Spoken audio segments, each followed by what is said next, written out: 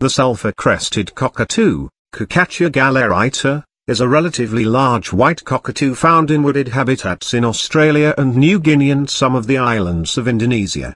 They can be locally very numerous, leading to them sometimes being considered pests.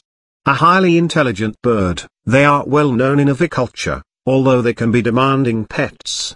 In Australia, sulphur-crested cockatoos can be found widely in the north and east, ranging from the Kimberley to as far south as Tasmania, but avoiding arid inland areas with few trees. They are numerous in suburban habitats in cities such as Adelaide, Melbourne, Canberra, Sydney and Brisbane.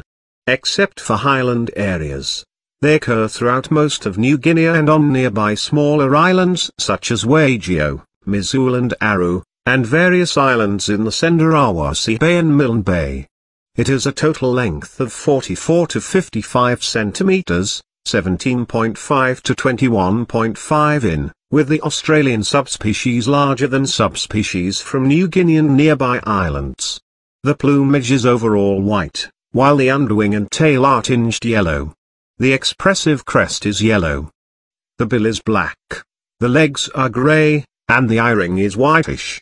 Males typically have almost black eyes, whereas the females have a more red or brown eye, but this requires optimum viewing conditions to be seen.